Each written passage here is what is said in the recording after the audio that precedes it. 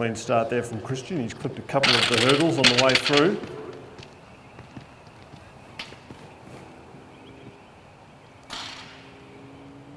A really strong finish though, and he comes through to complete what is not always the easiest thing to do, or run on your lonesome, but he's done it professionally. So a good performance there to start the evening by Christian Painter, who is the Victorian events champion at this in the hurdles. So rather than open champion, he was the combined champion.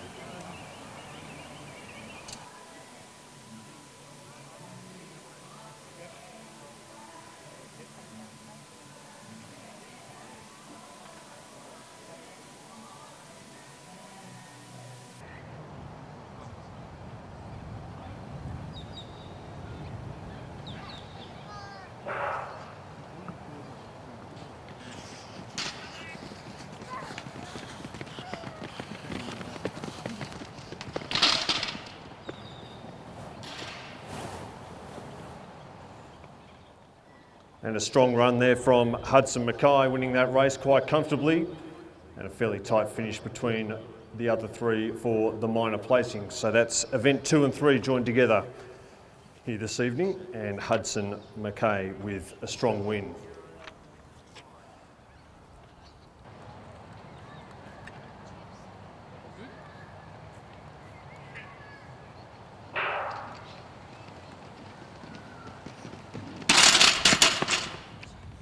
They're away in the under-16 boys hurdles, and it looks like Jake Frost has come a cropper on a couple of the early flights, and it's Bainbridge and Wright fighting it out, and Bainbridge with the long strides will get home first from Geelong Guild, and Jack Frost has gotten up to complete the race, so good on him after a bit of an early mishap.